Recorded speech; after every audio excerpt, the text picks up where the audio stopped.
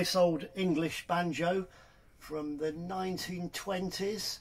It's a Savana banjo. Would have been quite a high-end banjo at the time.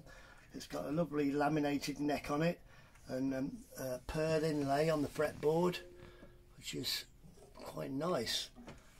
It's got a lovely shaped peg head on it. The peg head here has got a nice inlay in the middle, and it's got what looks like the original tuners on it, apart from the 5th string tuner, which has obviously been changed at some point.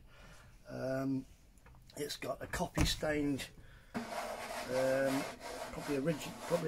copy stained skin on it. It's got a more modern tailpiece attached. On the back, it's got a lovely neck tensioning device on there, which is much nicer than the usual wedge, wooden wedges they put in there.